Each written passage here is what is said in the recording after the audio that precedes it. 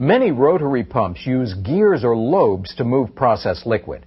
Like other rotary pumps, gear pumps and lobe pumps can be used to move viscous liquids, such as heavy fuel oils and tars. Let's look at gear pumps first. One of the more common types of gear pumps is an external gear pump. The external gear pump shown in this illustration consists of a casing with a suction port, a discharge port, and two gears located inside the casing. One gear is rotated by the pump's driver.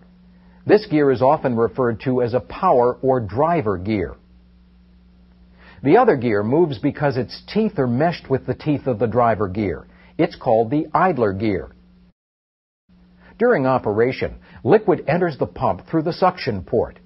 As the gears turn, the liquid is trapped in the spaces between the casing and the gear teeth and moved along the casing.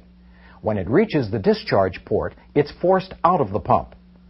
On this type of pump, each space between the gear teeth positively displaces a given amount of liquid. So on each revolution that the gears make, a specific amount of liquid is pumped.